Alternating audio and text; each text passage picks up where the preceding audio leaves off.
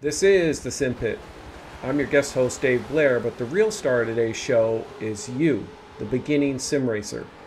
So I wanted to talk about the evolution of somebody that likes to play racing games into a sim racer. And I'd like to cover three main areas. The first being the controller that you use, the second being your setup and um, what you use when you're playing the game, and then the third part is how you play the game. So to start off, let's start with the controller. So most people, they start out with a controller and a base game. So I have Forza here running in the background. I happen to have started on Gran Turismo, which is another popular one. But back then, we used to have to use the controller and tap on the D-pad left and right to get our car to turn. Now you have thumbsticks, which is a lot better. But there was a time when the D-pad, you knew if I got a steering wheel, it would make me faster, because instead of just tapping to get the car to turn, I could actually use a steering wheel and have more control. And as they progressed, these got better. They've built the game to work, especially with Forza, Gran Turismo, Dirt series, like the Dirt 5 that just came out last year, is best played with Xbox controller or controller. That's the way they built the game, and it's really good with the controller. Now, as you get into more of the hardcore sims, especially like iRacing or ACC, or even just a set of Corsa, you're going to be better off using a wheel, in my opinion. So if you're the type of person that finds yourself drawn to racing games and it's all you want to play, and again, I used to play first-person shooters. I mean, I dabbled in a lot of different games, but I've always been drawn to the racing games, and I've really enjoyed cars. I enjoy cars. I enjoy the racing. That's why I like Forza so much, is it gives you access to drive so many different cars, which I really like. So I'm kind of a car nut more than I am a racing nut, but maybe you are really into racing, or NASCAR or F1 or whatever, but you're drawn to racing games. So if that's you and you're playing with a controller, I would highly recommend looking at force feedback steering wheels. It's really going to change the game. Now, when you get a force feedback steering wheel, like I said, it'll really change the game, and you'll start to feel the car way better than you ever could with the rumble and a gamepad. And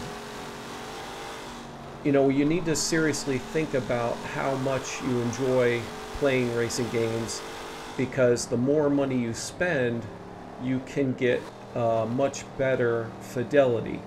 When I first went to a wheel, I bought the Microsoft Sidewinder, which there wasn't a whole lot of wheels available back then, and while it was good, it wasn't great. And then I kind of moved to the Xbox 360, and I moved into Forza. When I got a hold of Forza for the first time, I was like, man, this is great. And they had the Xbox steering wheel, and that's the one that I bought. Matter of fact, that's when I started watching Sean Cole on YouTube. And I remember looking at Fanatec wheels and thinking that I was going to upgrade to that, but I didn't. But I did have the Xbox steering wheel, and it was really good, in my opinion, at the time. But I didn't know much better. But it was basically a weak wheel. After that, I went to the leather-wrapped Thrustmaster wheel, and while I think I still have this wheel, and I think it's a good wheel, I am kind of tempted to get a direct drive wheel. But again, you spend a lot more money as you get up, the better your equipment gets. Now, one of the other things they talk about is your pedals. The pedals that came with the Thrustmaster wheel were not that great, and I did upgrade to the T3 PA Pros with the load cell, and had some problems with those, and then I upgraded to the Thrustmaster T LCM pedals. So and they have a good load cell in them, and they were a reasonable price. Now I really struggle with spending a lot of money on uh, you know, racing gear. That's why I haven't bought a direct drive wheel yet. But you can really spend a lot of money, and again, I don't know, it's kind of diminishing returns. Yes, you get better stuff, but is it that much better than the, you know, $200 load cell pedals that I have? You know, because again, you can spend thousands, so I really struggle with that. But if you look at some of the, you know, the pro guys on iRacing and stuff like that, I mean, they have some high dollar stuff, so that's something you have to figure out for yourself. But what I will say is, I used to clamp my wheel and pedals to a desk, and I struggled with the whole, you know, constantly moving the steering wheel on and off. This is the part where I'm telling you about how to set up your stuff. I highly recommend investing in a sim rig. Now, I have the SimLabs 8020 rig now. If I would have just gone straight to this from the get-go, I probably would have been a much happier camper. But I did end up getting the Playseat Challenge, which that was okay. That's the one that folds out like a, you know, a lounge chair, and it was okay for a while, but it made a lot of noise, especially when I started doing videos. You could hear it in the background. So yeah, I recommend the 8020 rig just to hold. I mean, if you're going to buy a nice steering wheel and some load cell pedals, you really should have somewhere dedicated that you can place it. And again, this is one of those things where you're becoming more of a sim racer than just somebody playing racing games. So you really need to think about what play space that you do have and how to set that up properly, because it can be quite involved. Again, you know, with the whole rig here and mounting a TV to it, it can be pricey too, on top of whatever you spend on your wheel and your pedals. But again, if you really want to get into sim racing, these are kind of the things that you need to evolve into. Okay, now I'd like to talk about how I used to play my games. So I used to play my games from the chase cam with my controller, and so my view is what you see here. And then, well, matter of fact, like Dirt 5 that just came out last year, this is a great way to play that title. Again, it doesn't really work well with the wheel. And I've also heard that Project Cars 3 is better on a controller than it is on a wheel. But if you're playing like Assetto Corsa or ACC or iRacing or some of the more sim games, you're definitely going to want to get a wheel and then drive your car from the inside. Matter of fact, iRacing, that's your only option. So when I first went to a steering wheel, I used to race from the hood cam, because when you race from the chase cam, you're at such a disadvantage because you can't see the apexes and you can't see further down the road. And when I was inside the car, I really struggled with what I could see. So I would say it is okay to race from the hood cam. It's a much better option than trying to race your car with a force feedback steering wheel from the chase cam. So again, you're going to have to move, and it's a struggle. I struggled with it for a long time. I wanted to still race from the chase cam, and it was a struggle to move to the inside of the car. But one of the things that people kept talking about was, well, do you want the immersion or do you want to play a game? And it's like, the more I thought about it and I struggled with it, I really wanted the immersion. And so that's why I moved to the inside the car. So when I moved to the inside the car, this was the view that I was getting. And I just could not see enough. I really felt uncomfortable driving from this view. And it wasn't until Forza 7 and Forza Horizon 4 that Microsoft or Turn 10 Studios gave us the option of removing the steering wheel, which not only did it remove the steering wheel, but it also moved you slightly closer. And I finally, it wasn't like I was racing on the hood anymore. I really felt like I was in the car, and I didn't have another steering wheel in front of my steering wheel. So again, with how you play the games, this is one of the areas that I really struggled with. was moving, once I had the force feedback steering wheel, moving from the chase cam to the hood cam to inside the car. But once you do, things really start to click. So here we have the view with the steering wheel removed, and I finally feel like I'm in the car. I feel like I can see good enough. And this is the way that I usually race this game. And again, the force feedback, it feels really good to me. This is Forza Motorsport 7. I'm hoping for even better in the next one. But this is a view that I can live with. And again, if you're playing iRacing, this is the view that you're going to get.